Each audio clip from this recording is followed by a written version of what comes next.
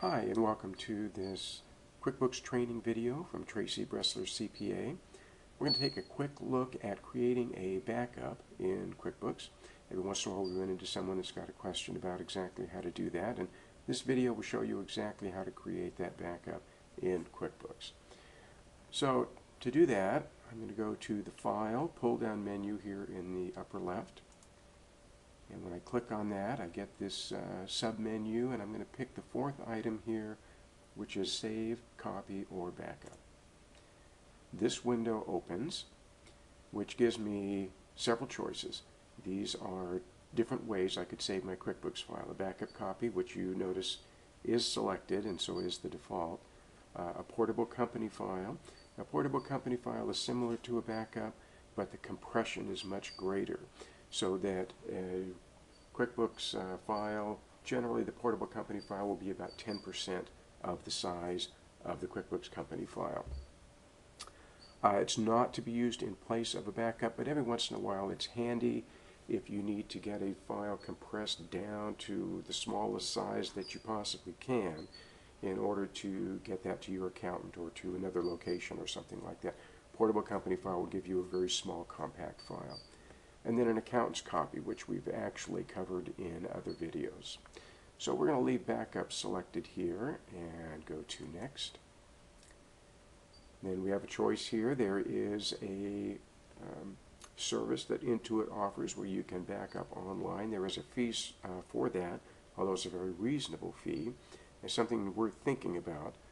Online backups, of course, gets the backup out of your place of business or your office, so that if anything happened to the entire office, if there were a fire or something, you would not lose the backup. You would still have that viable backup at an online location. We're going to do a local backup though, since that is the most common, so that is selected, and I will click on Next. And then QuickBooks wants to know where we want that backup solved, and this is where I get the most questions from people. Okay, what do I do with it at this point? Well, I'm going to click on this Browse button, and I have inserted a flash drive into a USB port on my computer, and that's where I'm going to put the backup copy. And so that is right here, that drive letter E. I will select that and click on OK. So drive letter E, that flash drive, is where that backup will save. There's some other options here, fairly self-explanatory. You can review these sometimes, but we're going to add the date, the time to the backup. Sure, yeah, we'll go ahead and do that. Number of backups to this folder, so if I were repeatedly backing up to the same location, how many copies do I want kept, those kinds of things. Generally, complete verification is selected, and I will leave that. That just means it's going to verify the data as it backs up, and that's a good idea to do that. So I click OK. It wants to know if I want to schedule this for later or save it now. We will choose Save Now. Here is my flash drive. That's what I'm showing here. These are folders that are on my flash drive. I'm not going to use one of those folders. Here is the default name for the backup. QB Lesson is the name of the company file. And then here's the date and the timestamp we were looking at earlier at that option. So I will click Save. Now you'll notice at first it's not really backing up. It's checking the integrity of the data, and this takes a moment. Often this part of it takes longer than the actual backup itself, as it looks to make sure that all of the data that it's going to back up has not been corrupted in some way and needs to be repaired. Something we will do another video on at another time is rebuilding the data in a QuickBooks company file when something, some link gets broken or something like that.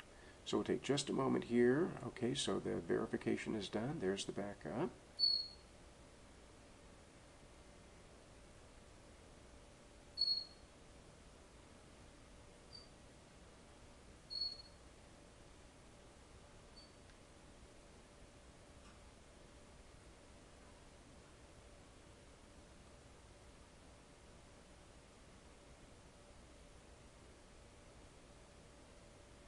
Okay, so that is now complete. That's all this message is telling me. I will click OK. And that's it. My backup is now on the flash drive. I hope that's been helpful to you. We're going to do another video right away here on the restore process and restore that backup that we just created. And I hope you can take a look at that video, and it'll kind of show you how to select a location to find a backup copy that needs to be restored and where to restore it to.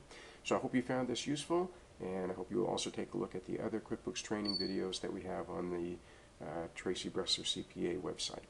Thanks.